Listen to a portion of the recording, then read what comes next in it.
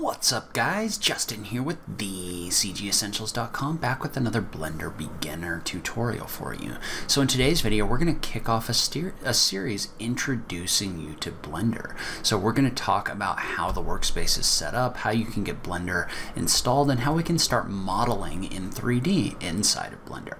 So I'm really excited to kick this series off. If you have any questions, make sure to leave them in the comments down below. I'd love to try to help out. But let's go ahead and just jump into it. All right, so first things first, Blender is always rolling out new versions. So they're always adding new features and working on making the program bigger and better.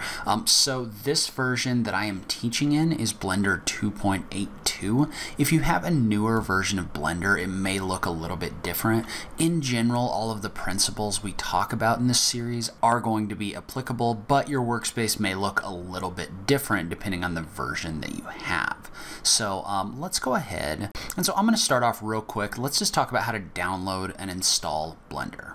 So you can always download Blender by visiting blender.org, and you can download this. This page may look a little bit different depending on the version that they have at any given time, but generally speaking, on this front page you're going to want to look for the option for download Blender. There's also usually a tab up here that says download, so if you want to download this, you can do this. Note that Blender is free, and they are not planning on changing that ever. So Blender should always be free. You should always be able to download it. So if you click on this button right here, that's going to take you to a page where you can download the installer. So this big button right here will download your Windows installer. There's also different options over here for your different operating systems. You can also download Blender through Steam if you want to. In this situation, we're just going to go ahead and click on this button. That's going to download an installer file, which you can then run in order to install Blender on your computer. And so when you first run Blender, you're going to get a screen that looks something like this. It may look a little bit different. This image may change. Generally speaking, though, this is going to be the screen that's going to kick you off. And so you can see how it's got options in here for new files, so creating new files, as well as accessing recent files that you've had in the past. So we're going to go ahead and under new file, we're going to click on the button for general. So that's just going to open up a default file. Note that yours may look a little bit different than mine just because I have a custom default model in here. This is my Border Collie Bonnie. But for most of you, you're going to have a cube when you first open this up. So that's going to be your default model unless you've created some kind of a custom default model inside of Blender. And so let's take a quick look at the Blender workspace just to kind of orient ourselves to the workspace itself. So at the top of the page you have your file bar. That's going to contain all of the things you would expect, so things like opening new files, saving your files, importing and exporting, other things like that. So you've also got different tabs in here. Your edit is going to have your undo and your redo, your preferences. Your render is going to be where you're going to export rendered images. And then window allows you to adjust your different windows and workspaces in here, as well as help. So if you're ever looking for help, you can click on the button for manual, which will open up the website, or you can click the button for tutorials in order to open up Blender's tutorials section. Note that Blender has a really good collection of beginner tutorials in here. So if you do want to get started and learn more, obviously I'm going to try to cover as much as I can on this channel, but if you're looking for more resources, this is another good place to get started. And so to the right of your file bar, you've got options over here for your different workspaces. And so basically what these do is these open different workspaces that are customized for different things. So like for example, the sculpting workspace has all of your sculpting tools off to the left hand side so that you can come in here and start sculpting and moving things around. Your UV editing is going to be set up for applying textures based on UVs in your model. So each one of these is basically a customized workspace for different kinds of things. So the animation, for example, has custom windows set up in here so that you can preview animations and work with your dope sheet down below and really kind of customize. That workspace is customized towards that application. So there's a number of different workspaces in here. You can also create your own by clicking on the plus button right here. Really all these are is saved configurations of different windows. So all of these windows are adjustable to different tools, and then you can just set this up the way that you want. You can click the plus button to create your own if you want to do that. So now let's take a closer look at our actual 3D modeling workspace. So if you look at this down below, basically what you see here is you've got a 3D workspace which contains your 3D model. Then you've got a couple windows off to the side that have different kinds of options. So for example, this window right here is your outliner, and it shows you information about the things that are currently inside of your model. So for example, I have a camera here, and then my plane, that's the object that I used in order to create this model of Bonnie. So I haven't renamed it, but you can see how you can select these different things over here by clicking on your outliner. So, and basically what this is just 3 windows inside of Blender. You can custom, or you can add different windows as well just by clicking and dragging in here. So just mouse over this with a plus, and then if you want to get rid of them, you just right click on the area or the divider between the areas, and you can join these. So you can really customize your workspace inside of Blender. And then for each one of these windows, there's this little drop down right here that's going to show your editor type. And so by default, this one over here is your properties, which you're going to use a lot, but you can also use this to select other different kinds of editors as well. So, but by default, you've got your outliner over here. You've got your 3D workspace, which is where you can actually see what you're doing in 3D. And then you've got your properties over here. And your properties is going to allow you to adjust everything from your rendering properties to your different materials that are in here. You can add modifiers and work with those. There's a lot of different things you're going to do in this properties bar, which we will get into in a future video. So, and then over here in your 3D workspace, let's take a closer look at that. So your 3D workspace is going to have a number of tools off to the left-hand side, and depending on what mode you're in, you're going to have different tools that show up. So for example, if I was to hit tab right now, that takes me into edit mode, and I get a different set of tools on the left-hand side whenever I do that. So you're going to have tools for actually editing your 3D model over here, and you're also going to have some menu options over here that allow you to do different things like adjusting the properties of your object, adding new object, messing with your selection, a lot of different things like that. We will talk about this stuff more a little bit later, but this allows you to turn on things like proportional editing and the way that things snap and other things like that. And then on the right-hand side, you've got basically a number of tabs over here that are different menus, and you may see more or less of these depending on what you have installed, but you also have like a 3D navigation gizmo that you can click and drag in order to adjust your view, or you can click on these in order to get your straight up and down like orthographic views and other things like that. So you can adjust your view using this. You can also adjust different things with like different kinds of visibilities. So you can set if things like lights are going to be turned on and shown in here. You can adjust things like the different gizmos that are shown in here. But the one you're going to use a lot of is adjusting the viewport shading type. So on the right hand side over here, you can see how by clicking on these different options, you can change the way that things are displayed inside of your 3D viewport. So for example, this one gives you a material preview.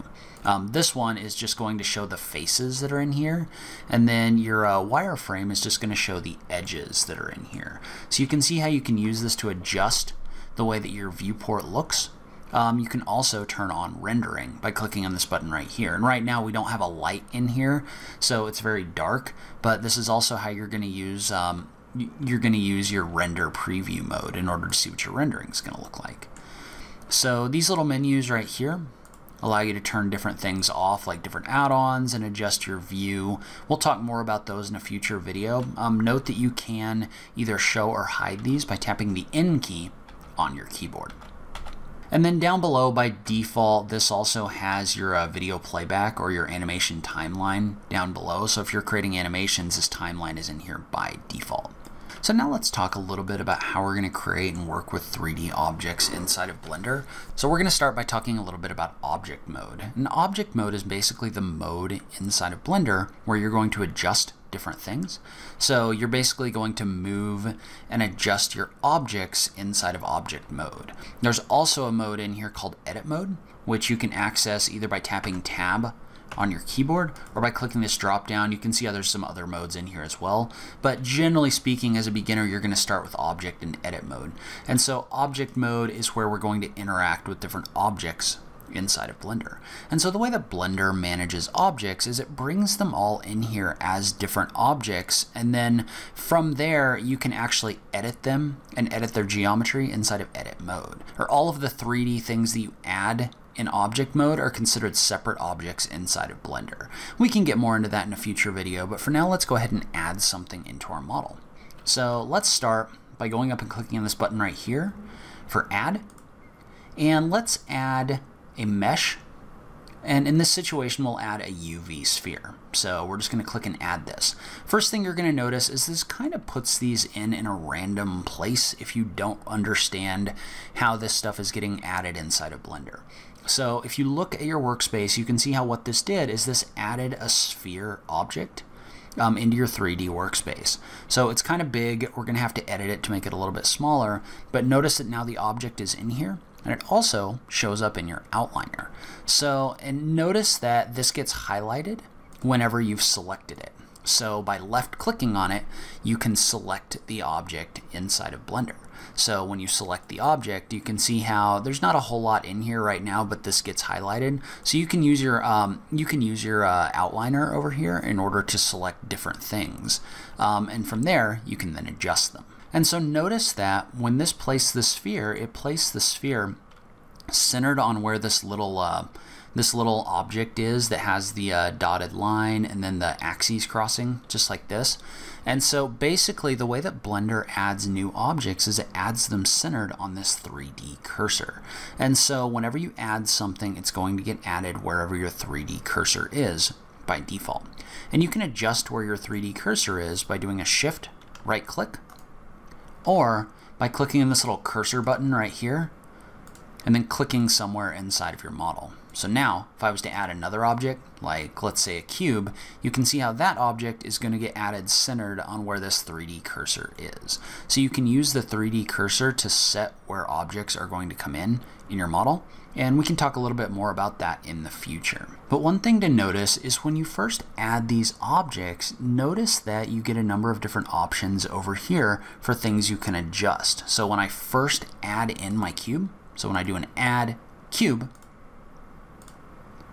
you can see how this is going to give me some different options that I can adjust. So for example, I can click and drag this in order to adjust the size of my cube. So if I wanted this to be 1 meter, I can just type in a value of 1. So you can also adjust things like your location either by typing in values or by clicking and dragging these little bars in here. And notice that if you're going to use these options, you want to go ahead and use them when you're first bringing your object in, because it can get kind of tricky to come back in here a little bit later and try to edit that. So you can see how that menu doesn't really pop back up. So there are some ways to kind of get the menu to pop back up, but in general, you want to make sure when you first add an object that you make whatever adjustments you want in the menu before you do anything else. And so now we have our objects inside of our 3D workspace. And since we're in object mode, what we can do is we can take these objects and we can move them around and adjust them. And you can see how there's a number of different tools over here on the left-hand side of your screen for doing that. So for example, if I wanted to move my sphere around, I can select my sphere. I can click on this button, and that's going to activate the Move tool. Notice how when I activate the Move tool, what I get is I get these different arrows in here on lines, and I can use them to move things up, down, left, right, things like that. And so you can use this little gizmo that pops up in order to move this around. See how you can also click and drag on this little red box, for example, to move this up and down on the... You can use this to move this up and down by clicking and dragging on any of these. The other thing that you're going to notice when you watch different tutorials and other things like that on Blender is a lot of people use keyboard shortcuts in order to access these tools. And the reason they do that is because it's a lot faster to access the tools by doing this. So for example, instead of using the Move tool here, what I might do is I might tap the G key. And so notice when I tap the G key, what that does is that activates the Move tool. And now I can move this object around inside of my 3D workspace. The problem with this right now, though, is it's not very precise, in the sense that I can't really control very well in the 3D workspace where this is going along the red green and blue axes. And so what we can do is we can use what's known as inference locking. And so the way that that works is when I activate this tool by tapping the G key, if I tap X, Y, or Z, so like for example, if I tap X, you can see how I can move this object along just the X axis because I've locked it to that axis. I can also tap the Y key in order to move my mouse around on the Y axis, or the Z key to move this up and down. You can also exclude an axis by tapping Shift in an axis. So for example, if I didn't want to move this up or down, but I wanted to move it on kind of like this flat plane, I could do a Shift Z and move my mouse around. And notice that as long as I don't click, I can adjust the different inference locking by tapping a new key. So there's other things you can tap in here as well, which we'll talk about in the future. But just notice that a lot of the time you're going to see people using those keyboard shortcuts. I would really recommend that you try to learn those and use those because they're going to make you a lot faster. So another thing a lot of people do is it's kind of hard to see where things are in the 3D workspace. So what a lot of people do is they click on one of these views or they tap a key on their numpad. So for example, if I type in a 1 or a 3, you can see how I'm getting these different views in here, and then they'll move the object along the axes to make sure that they're aligned, just like this. So if you go into this, straight on view, then it's a lot easier to make sure that things are actually where you want them to be in 3D. And so in addition to being able to move things around in the 3D workspace, there's also options in here to rotate or scale these objects. There's also a transform tool over here, but for example, let's say we were to take our cube, activate the rotate tool. You can see how this gives you this gizmo right here, and you can click and drag this in order to rotate this object in 3D. So I can use this to rotate it along the green axis, along the blue axis, basically however I want. And notice that you also get a little menu over here that pops up when you do this, so you can be precise. Or you can also tap the R key in order to rotate this object as well. So again, there's always a keyboard shortcut, and we're going to use that in this situation. And you can also type in values. So for example, let's say I wanted to rotate this. I could tap the R key. I could tap the Z key to rotate it along the blue axis. And then I could type in a value like 180 and hit the enter key. So you can also type in numbers of degrees that you want to rotate different objects. So, and we'll talk more about this in the future. Just know that a lot of the time using those keyboard shortcuts is going to save you a ton of time. And then the last thing I want to talk about in this video is you can also scale objects. So you can make them bigger or smaller. So you can see how you can do this either by tapping on the scale key and then clicking and dragging, or you can also tap the S key and move your mouse around. So notice if you tap the S key and then you move your mouse that this is live, and you could type in a value of like 2. So if you wanted this to be twice as big, you could type S2 enter. If you wanted it to be half as big, you could type S.5 enter. So you can see how you can scale and move these different objects in here as well. And notice that you can also come in here, and I'm going to go ahead and set this back on the select box for right now, but notice that you can come back in here and you can also scale along an axis by using the axis locking. So you can see how I can come in here and I can scale this in and out by tapping S, and then like Y, for example, that'll scale this only along the Y axis. If I wanted to scale it along Z, then I could tap the Z axis. And so you can make all of these changes inside of object mode. And so basically what this allows you to do is this allows you to make changes to the overall object itself. In the next video, we're going to talk about edit mode. What edit mode is going to do is that's going to allow you to edit different parts and pieces of this object. So for example, things like coming in here and only editing and scaling out part of this is something that you would do in edit mode, where you're actually changing the shape instead of applying a uniform modifier to the whole thing. So we will talk more about that in the next video. So that's where I'm going to end this video. Leave a comment below. Let me know what you thought. Was this helpful to you? Did you learn something? Or do you have any questions? Feel free to leave a comment down below if you have any questions on anything or if you got stuck. I just love having that conversation with you guys. If you like this video, please remember to click that like button down below. If you're new around here, remember to click that subscribe button for new Blender content every week. As always, thank you so much for taking the time to watch this. I really appreciate it, and I will catch you in the next video. Thanks, guys.